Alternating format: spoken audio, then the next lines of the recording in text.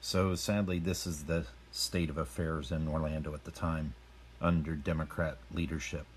Buddy Dyer, the Orlando mayor, Jerry Demings, the Orange County mayor, an Orange County sheriff that's a Democrat, and a police chief that's a Democrat. We have a homeless problem. We have a major shooting problem with a 9-year-old girl and a news reporter shot just a few weeks ago. We have a drug problem.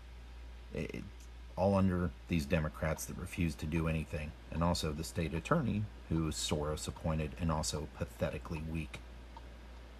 It's sad.